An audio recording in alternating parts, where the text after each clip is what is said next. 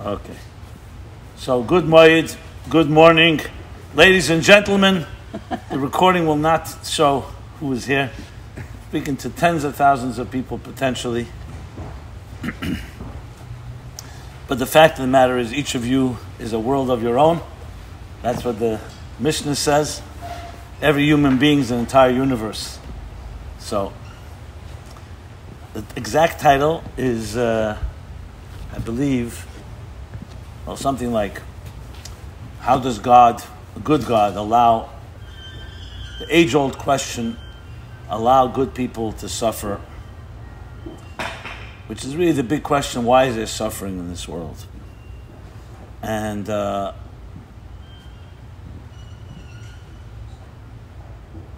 hope none of you have ever really suffered, but I have spoken to audiences where to deal with a lot of, I remember it was once in Johannesburg, actually South Africa. So it was a week, a tour over an entire week. So one talk they dedicated, there were some tragedies. Parents had lost some children, different incidents that had happened. And there was others, so they dedicated one of the talks in one of the synagogues to this topic. It was open to everybody, but the people that attended were all, obviously, people who went through a real tragedy. Being that I don't know what's going on in your lives, I'm not going to assume anything. But I remember it was extremely, especially for me, it was difficult to give the talk. Not because I have nothing to say, but because the real truth is that the question is not an intellectual question, let's be honest. This isn't a philosophical discussion. A person who suffered, a person who's been hurt in any way, is emotionally bleeding. And to put it in very simple terms, the most brilliant mind cannot speak to a bleeding heart. That's how it is. And anyone that thinks differently is just either naive or out of touch or immature. And for me, this was always the big dilemma, because yes, there's things we can say. There are books that talk about, we have an entire book of Job that talks about a man who suffers and speaks to God about it. And I will quote some things, but I can't in my good conscience, begin a conversation on this topic without first this big disclaimer. Because there's just what's that noise out there? What's the swinging noise? It's just something that can be. Can you look what it is? Maybe just put something that will stop it, or maybe not. It's fine.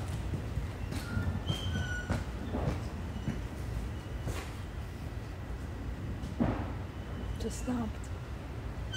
Oh no. No, I think it's something like something moving, something. Yeah. Okay, if it can be done it, leave it alone. It's all right. And then it started again. Didn't really stop. Okay. It's fine. Don't make a crowd unless it's easy to... You know what it is? Okay, fine. I'll just wait since...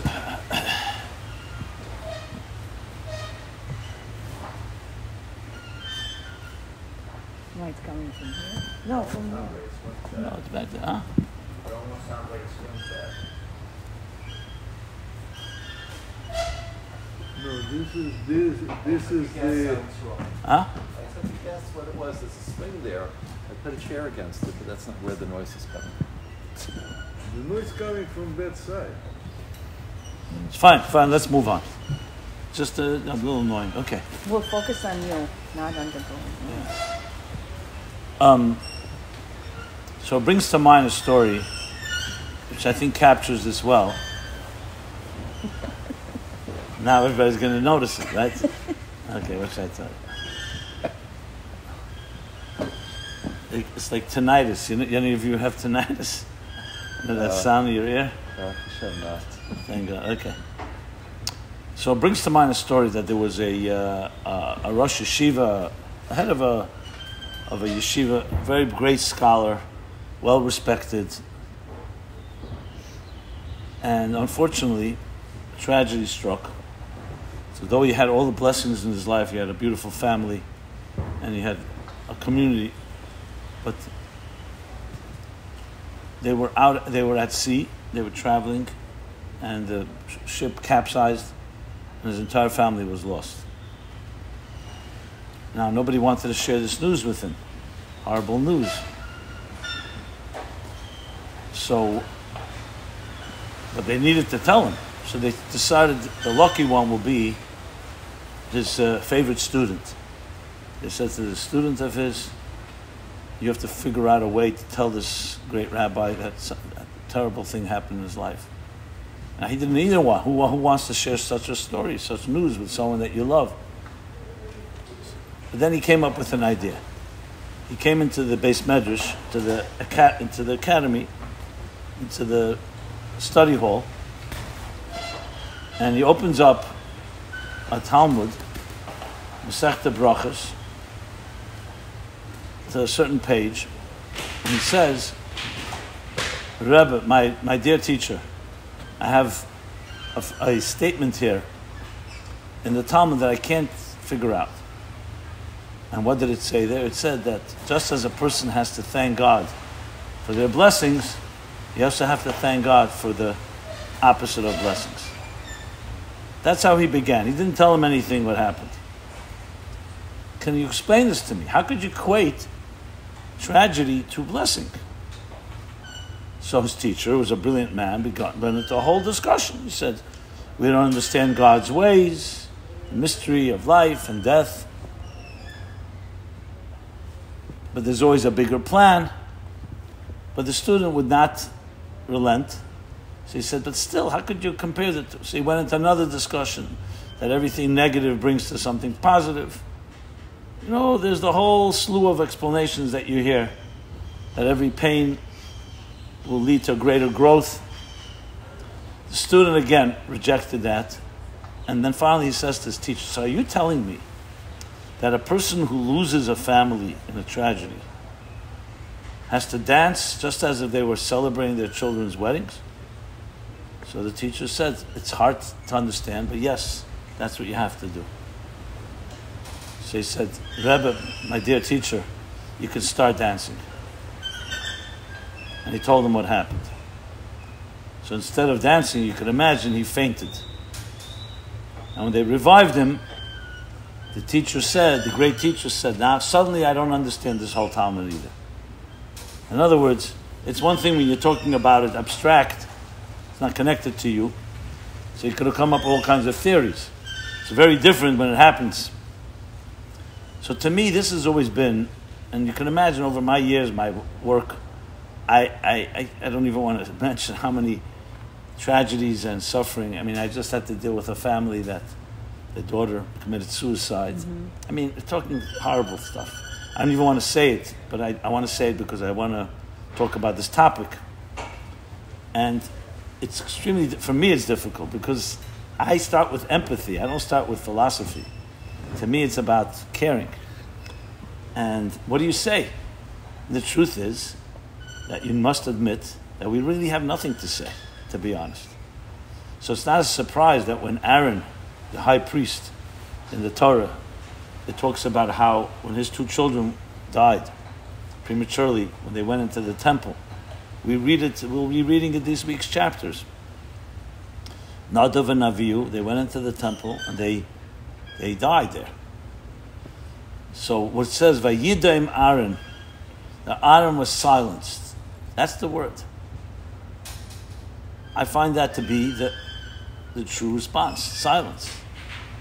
You go into a Shiva call, for example, Chaman al-Islam, should never know of any tragedies.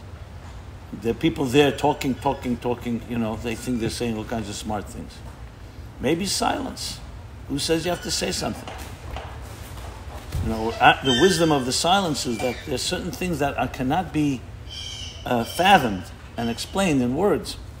Silence is not surrender or resignation. It's maybe the best way to recognize that something is beyond you. And you see it again in the story, the famous story we say Yom Kippur, the 10 martyrs, Rabbi Akiva and 9 others, when the Roman emperor decides in his cruelty, wants to punish them, and he puts them to brutal type of death. And they say Moses and the angels, the Talmud says, come to God and say, this is Torah and this is its reward. Your greatest people. And we could ask exactly the same question with the Holocaust. Not getting into the level of each person, but such beautiful people. 1.5 million innocent children. I mean, who doesn't have this question?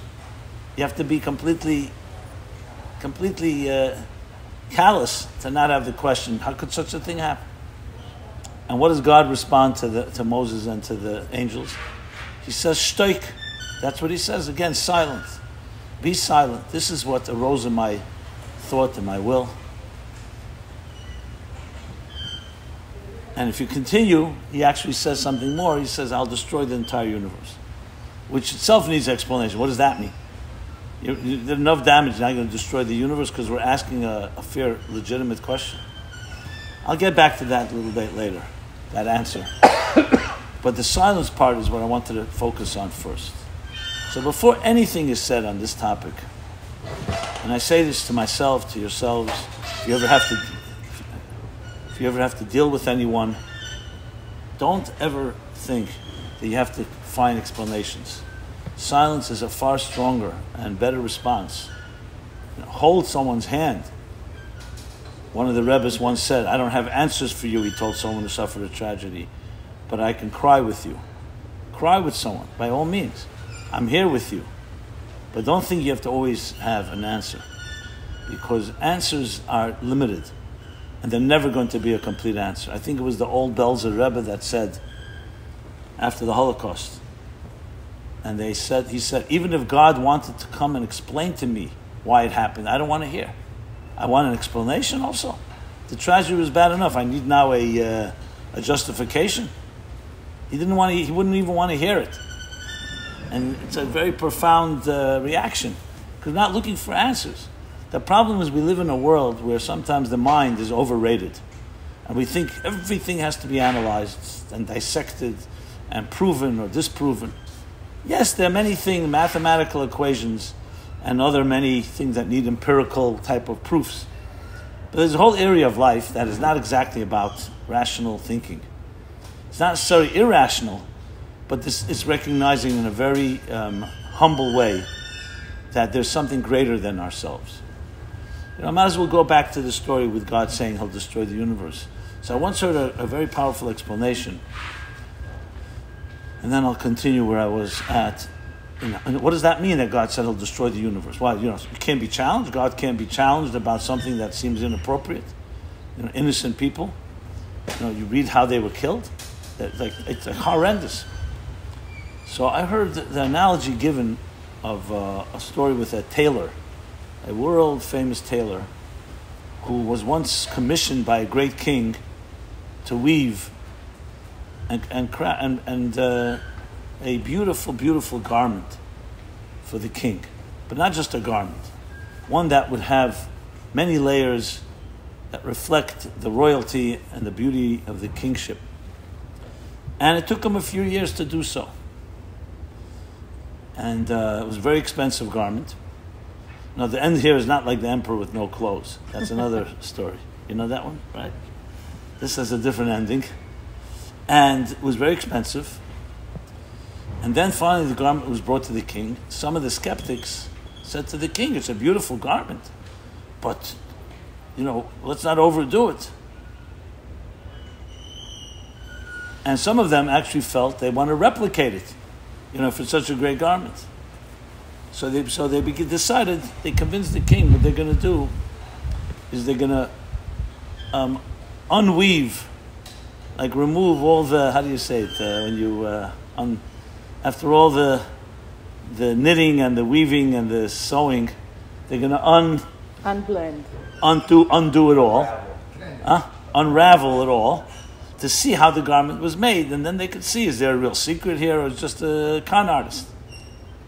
And of course, once they did that, they no longer could put it back together again, because they didn't have that mastery, because he was a true artist. It would be like taking a Rembrandt and deconstructing, that's the word I was looking for, deconstructing it, and then try to put it back together again.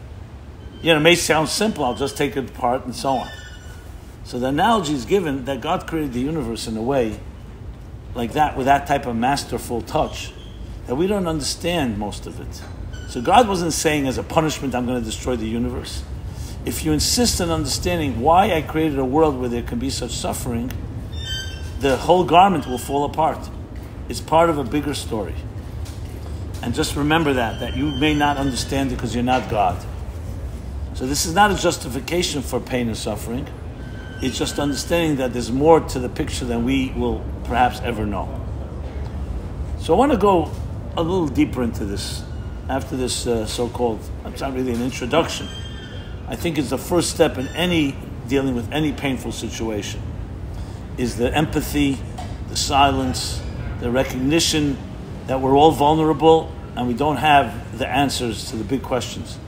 And that to me is an answer. That's not evasive. It's not like, oh, okay, let's move on. That is the only legitimate answer because you're dealing with something that's beyond our scope. So, so in that context, when Job, asks God that big question, why do good people suffer? So there's one phrase, I'm going to paraphrase it, where God responds to him the following. I find that to be, and I can tell you, for me, maybe my most traumatic event in my life, and thank God, I must acknowledge and admit full transparency, I have not suffered greatly. I have nothing close to what I've seen in my life by others.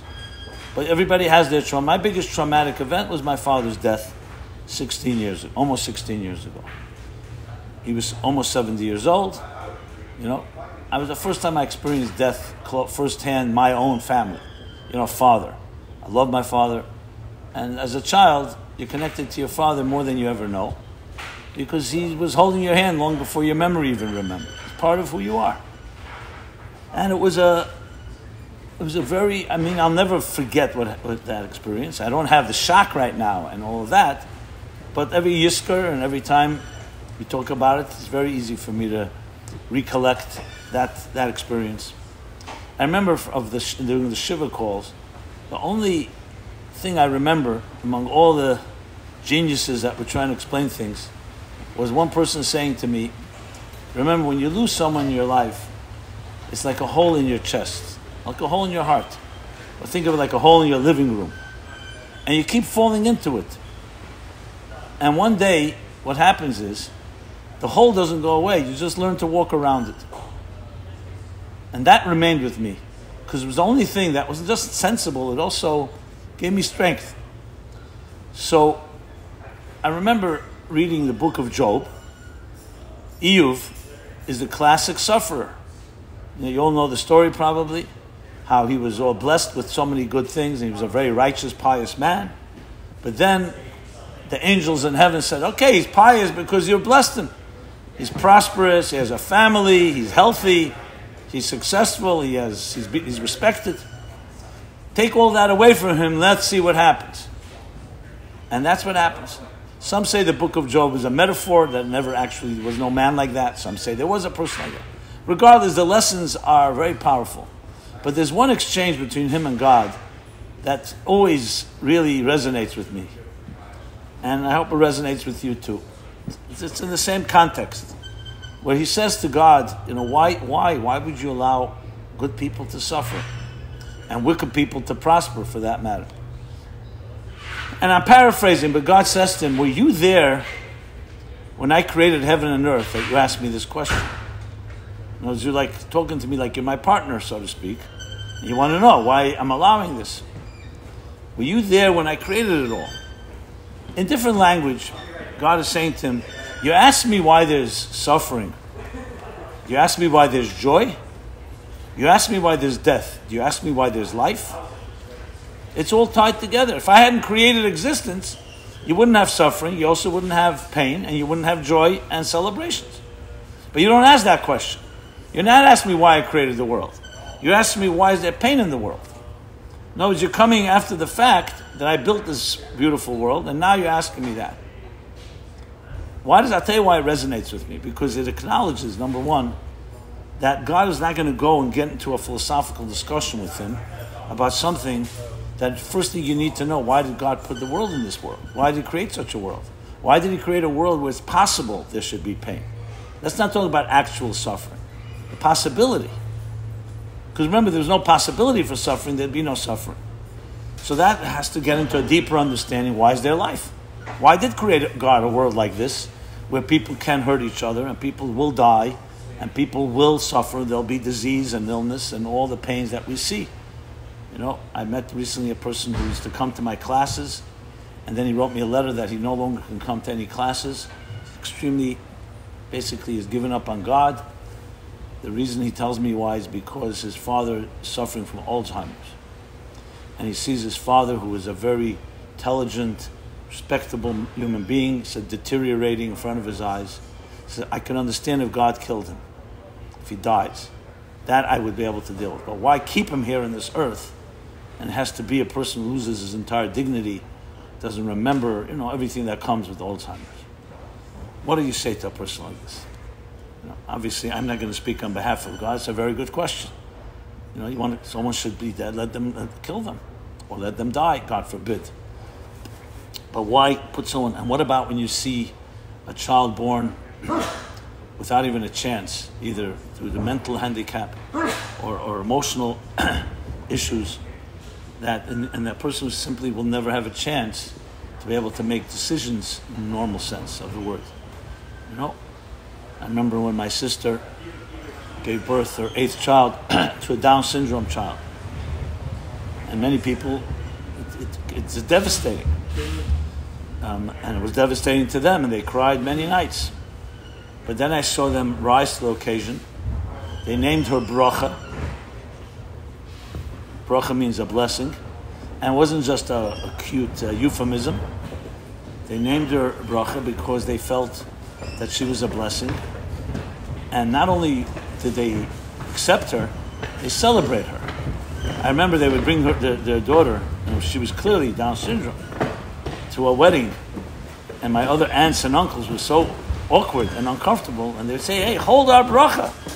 My sister had this, she wasn't trying to put them in their place. She was just trying to really embrace a child. That yes, we don't know the mystery of why God consented such a child, but it's my child. And the whole family, instead of being ashamed and embarrassed and hiding the child, they all embraced her as well. And I saw a life, which of course I wouldn't wish it on anyone, but my sister's family became refined and elevated in ways I couldn't even imagine. And I want to say it again, I don't wish it on anyone, but I saw how they behaved.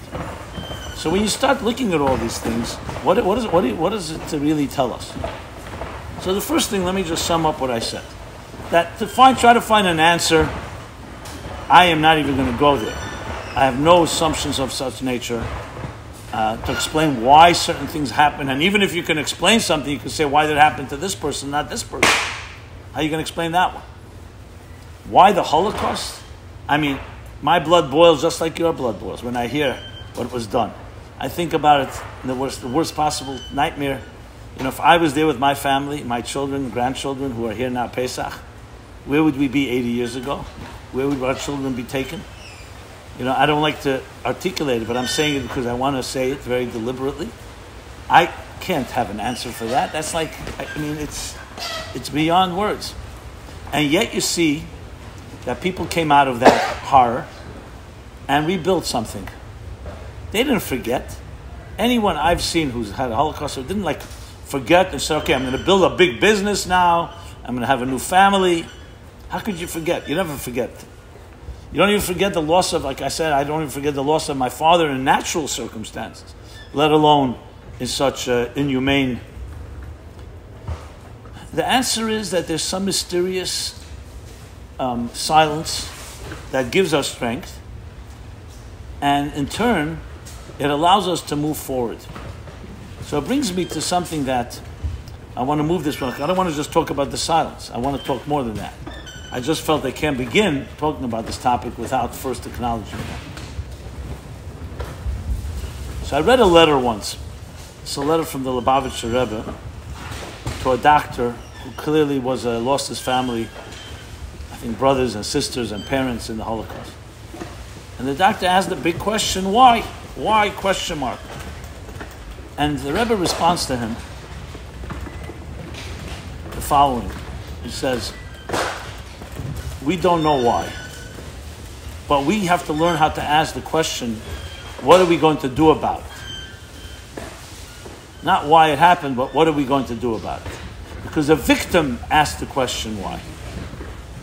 Why simply means, I don't know why, and therefore I'm demoralized or debilitated.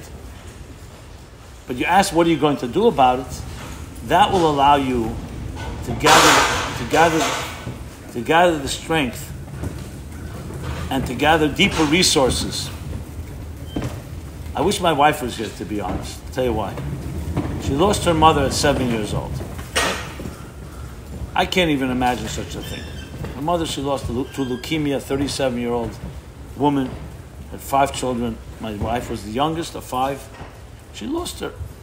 So my wife basically never had a mother. She spoke yesterday, right? I don't know if she spoke about this at all. Okay, and I've seen people who've lost family members and their lives are destroyed. I deal with it every day. Drug addicts, people who are in very sexually unhealthy situations, looking for all ways to relieve themselves of their pain in unhealthy ways. And I look at my wife's family and I see unbelievable strength, unbelievable refinement. And what, they suffered less? No. But they had something. They had, you want to find what formula, what did they have that others don't have? And I see it came down to this point. They never asked why it happened. They asked what they're going to do about it. They were not allowing themselves to become victims. My wife always tells me how a grandmother who survived her daughter would say, Yom Tov is coming, we're going to buy new beautiful clothing. They always maintained a type of majestic approach to themselves. They never looked at themselves, we're failures, or we need Rahmanas. It was embracing that we have to dig deeper and become greater people. And my wife and her family, children, she was the youngest of 5. The oldest was 16 or 17 years old, 16 to 7 years old. And that's what they grew up with, a family that came together and demonstrated that type of strength. And there was no sitting around and moping and just complaining. Of course they cried. My wife always tells me every year the yahrzeit, which was the second day of Sukkot, believe it or not, when my wife's mother passed away. She says my grandmother would go into her room and it was horrendous. She would cry, shriek. They all knew they left the house that day. So they didn't want to be there when that happened. But then the rest of she came out of her room and she was as strong as ever. She had lost her husband in Russia to hunger and many tragedies this family went through. As I said before, I did not go through any of this. Thank God. But I learned from people and I see where the key was at the end of the day. What Hashem said to Eve was not a cop-out. You weren't there when I created the world. He was telling him, I created the world with a very deep purpose. And it's so deep that I'm ready to accept the possibility of human suffering because the benefits that you will get through this life are greater than the suffering. And you're going to have to discover that sometimes in difficult ways. So it's not an answer why they're suffering, but it's some way explained by the fact that there would be no suffering if there was no independence and if there was no life. So really, it comes down to 2 options you have. Someone suffers and they say, okay, is this life worth living? And the rest of your life you can become... The extracurricular sounds have been great, right? But we managed. This is nothing compared to real suffering. Maybe that's the lesson. But a little light moment in the middle of this dark topic. But the point I want to make is that this is an answer, the ultimate answer. And that is that we have been given the blessing of life. God in his mysterious way chose to create us, to put us in this world. There's potential for suffering, but that comes hand in hand with potential for great growth.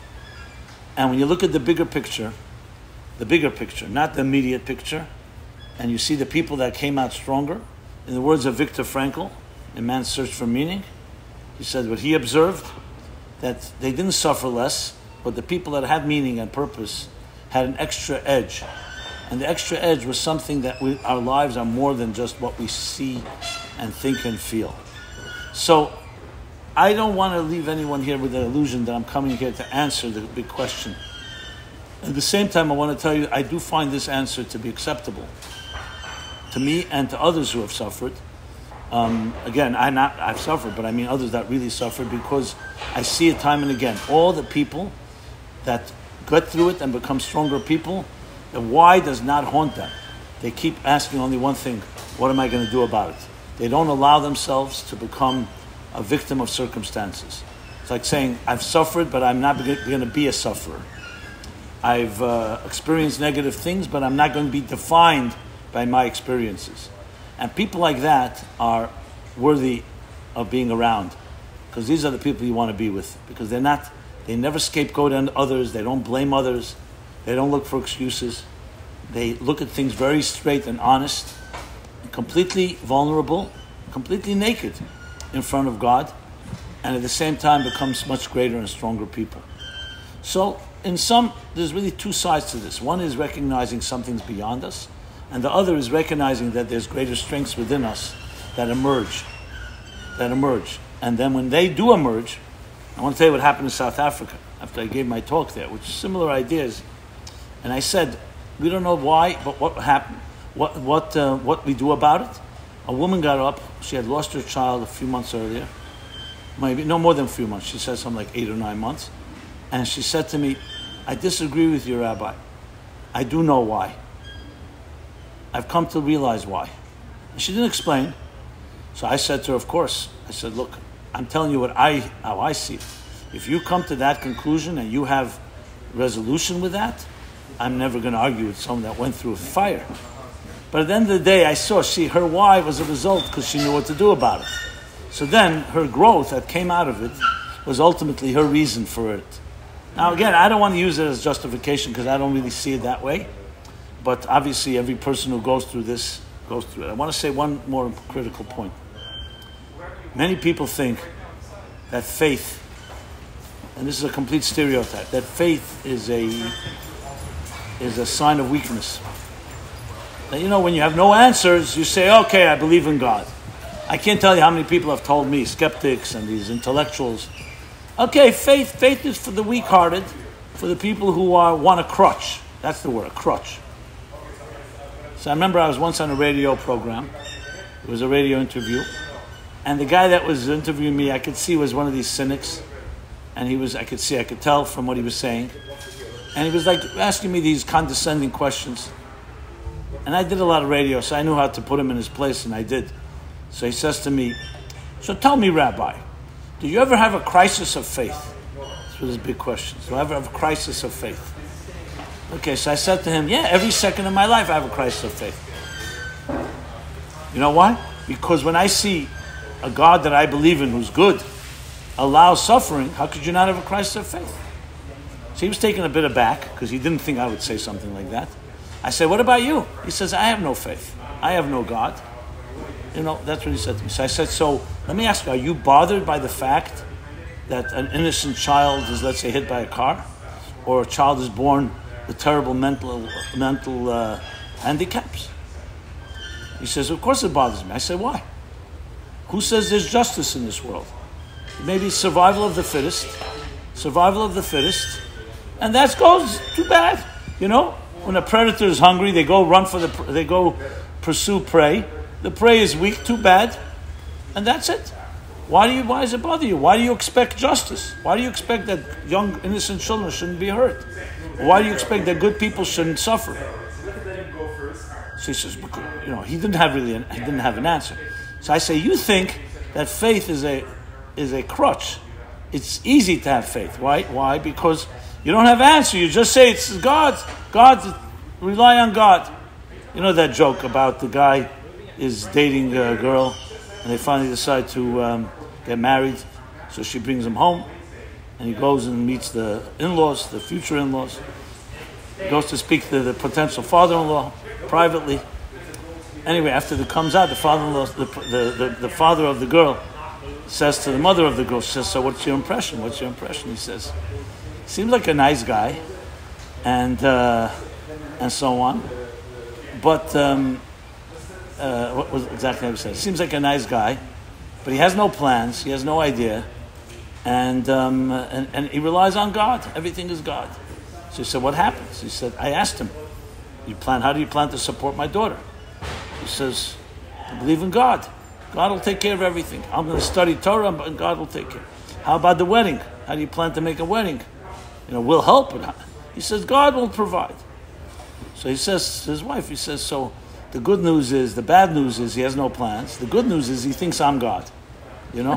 That's how he took it. I didn't say that on the radio. My point is, I said, "So you think God is some crutch, and so on?" I said, "No, believing in God is very difficult, because you have to then reconcile good and evil. You don't know God is the cop-out, because you don't have to reconcile anything. Why should you even be sleep? Why should you be bothered at night? There's no justice, there's no good." That means, I got my point across. So my point is that faith is not some blind acceptance of a higher power. You know what faith is? Moses was a man of faith. When the Jews built the golden calf, you know what Moses did? He didn't just say, "Okay, God, you're right, bad people, let's kill them all." He went up, marched up on the mountain, and refused to take no for an answer. He wanted forgiveness. Faith is an active attitude. It's not the absence of reason. It's beyond reason. I have a doctor I know. He's a very nice guy. He calls himself an atheist. He decided he's going to research and conquer 2 diseases. I don't even remember their name. Obscure diseases. In his lifetime, that's what he wants to do. So I say to him, "How are you so sure you're going to conquer these diseases? Maybe they're incurable." He says, "No, they're absolutely curable." And I keep fighting with him. I have a point to make.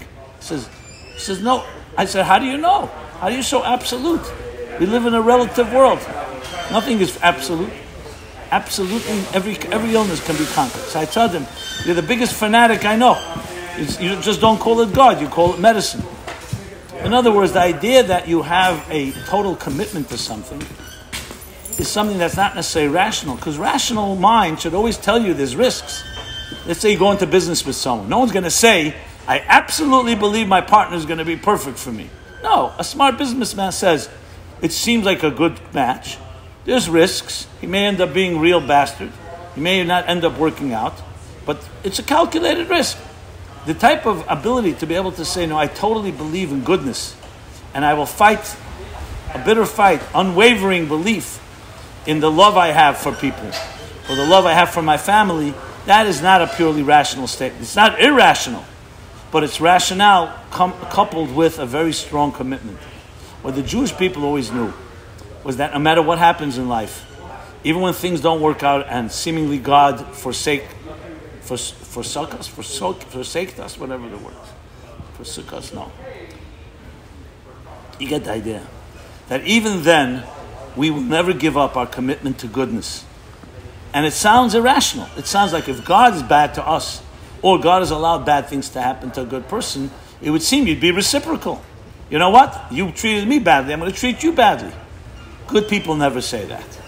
Not because they're weak, because I'm not going to compromise my standards because you did something to me that was so horrible. So the final point I want to make in this regard is that in a strange way, faith does not mean accepting. That's why when we see someone, God forbid, in the hospital, we don't just say, "Hey, God decreed it, let's accept it, b'simcha, with joy." We don't say that. We make mishaberachs and we pray and we beg and beseech. We try to fight with God. How is that an act of faith? Because faith is not a passive acceptance. It's a partnership. God, you created us. You told us to fight for goodness. We're fighting for goodness. And we want you to fight with us as well. And even when it doesn't seem positive, we'll still fight for it. That is the ultimate point. I don't know if you heard, I think the first night I spoke about that with Elie Wiesel exchange, when the Jews would march to the gas chambers. When they were declaring Ani Mamin or saying Kaddish or Shema, even in the darkness of the abyss of the Holocaust, it wasn't a denial or escapism or just, "Okay, God will take..." No, it wasn't that. It was declaring, "You're not going to destroy our dignity. We'll never stop believing in goodness." They say there was this Nazi guard, real horrible. Well, they're all horrible. And he was about to kill a Jew. and the Jew asked, give me a minute to say my last prayers? Okay. So he starts whispering his prayers, and the Nazi guard gets all upset and says, what are you saying exactly? He says, I'm thanking my God. He says, what are you thanking your God for? You're a miserable Jew. I'm about to shoot you at my mercy. Where's your God? So he says, I'm thanking my God that he didn't create me like you. They tell the story. It's an unbelievable story. In other words, at that point, you would think the Jew could have completely surrendered, angry, and turned into a Nazi. No, you're not going to become Nazis. And we're not going to give up on goodness. I'm thanking my God he didn't create me like you. That's a beautiful statement. That, again, does not mean we turn the other cheek, that we ignore injustice. When we need to go to war, we go to war. We're not warriors, and we're not defined by our suffering. I can tell you, of the thousands of people I personally have counseled, advised, spoken with, friends, families, strangers, the key to everything is trying to infuse in people the confidence that no matter what happens to you, does not shape you. That's the most important thing in my mind, because as long as they think that they are defined by what happened to them, very hard to get out of the way. In other words, if they were abused, and I'm not justifying the abuse. I'm not in any way justifying what the perpetrator did is a crime that needs to be they need to be accountable for. But you don't want to be their victim. And the key is to free a person's spirit from what their experiences happened. And when I say that, I mean that then ultimately, when you're faced, or you have people, friends or others that are faced with real suffering, that's what you want to teach them. Not that the suffering you don't minimize it. You don't say it's nothing. You're silent because of the awesomeness of the mystery of it. But at the same time, what you want to do is empower them and say, you suffer greatly, and I'll never be able to understand what's going on in your heart. But you also have greater strengths than you can imagine, and you can become a greater person. And it's not patronizing. It's actually discovering that deeper truth inside each one of us. So this wouldn't work with every circumstance, but I found when maybe I've suffered in the past with some people approach me, that if Hashem didn't care about me, I wouldn't have any suffering. That Hashem is not ignoring me, he's looking out for me, that means Hashem loves me, and he's giving me additional challenges. For some people sometimes not all circumstances. Yeah, I also think there's stages. When a person, God forbid, says Shiva, there's a different stage, the first 3 days and the next 4 days and the 30 days and a year. In the early stages, the most important thing is support, love, empathy. The discussions are really not beneficial at that point, because most people who are really suffering cannot even really sit. I've had that I felt that on the receiving end, and it did help me sometimes. Okay. Listen, I will never obviously say if something works for some people. Of course, you go with it. So I can't see that working in all circumstances. But there's probably a place for that also. It could be, yeah. That Hashem loves you, and that's why this happened to you. Well, I find hard to say it to people, to be honest. Because, they'll say, many people say, if he loves me so much, why did he make sure it didn't happen to me? I mean, and I don't want to go into a debate about this topic, but I hear you. There's no question, I think it's a good point that you're making. There's no one size that fits all. There's no everybody's different. Everybody's different. I didn't ask the question when my father passed away, why it happened. That was not what, it just happened to be a tremendous trauma for me. I didn't ask why, that for me. But the question why will definitely happen in especially real tragedies, premature deaths, accidents or other, even this whole COVID thing where people couldn't even grieve properly. What were you saying? Well, I think that the outcome of the suffering, if we're not victims, is a certain heightened awareness that we don't have when we just go through that tunnel.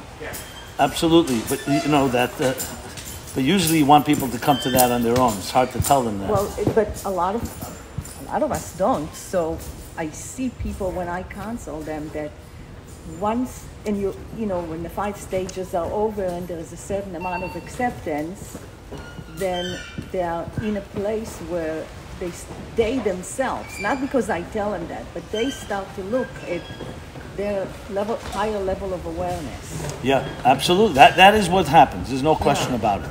And that they also have sensitivity to these matters that others don't have. Yeah.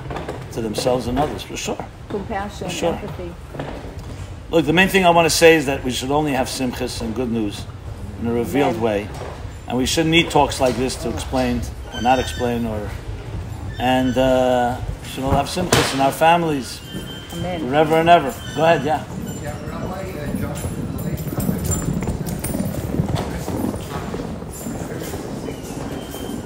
What did he say?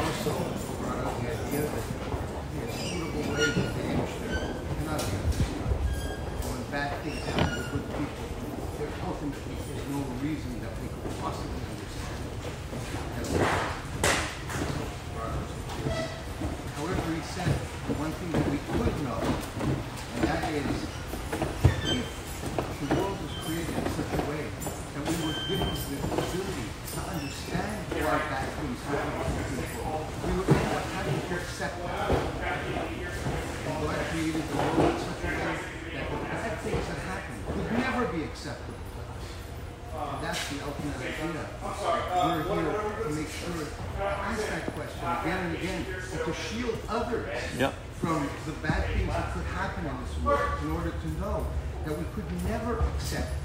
That's why there can't be an answer to the question. Right. Okay, yeah, I heard them. That's a good point.